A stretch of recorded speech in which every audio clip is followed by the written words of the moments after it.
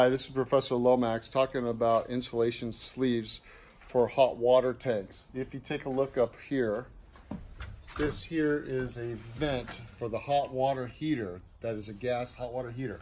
This is a double insulated wall vent right here, but it still gets very, very hot. It could cause potential fire hazard.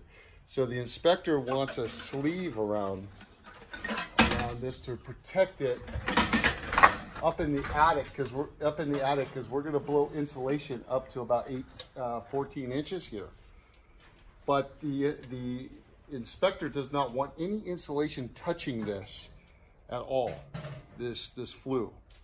So we built this sleeve, and what I did is I went to the air conditioning company, and they bend a lot of metal and stuff, and they made these little tabs for me to bend over.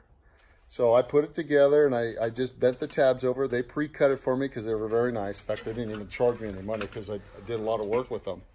So I have a top here, and I have a bottom here.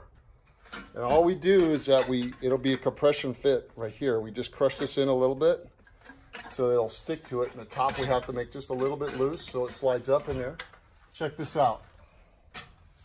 One thing I just want to state before we do that, this is a 3-inch pipe. This is a 6-inch pipe. That works fine. It'll slide right up in there. See how that slides nice?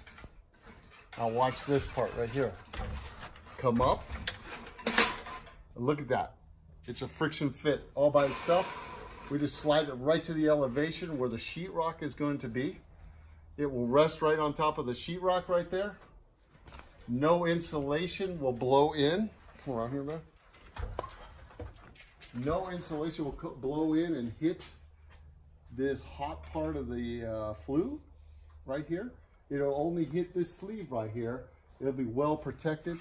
It stays in place. Sheetrock comes up, boom, it's done, and we're in great shape. So this is the quick tip of the day for chimney flue insulation sleeves.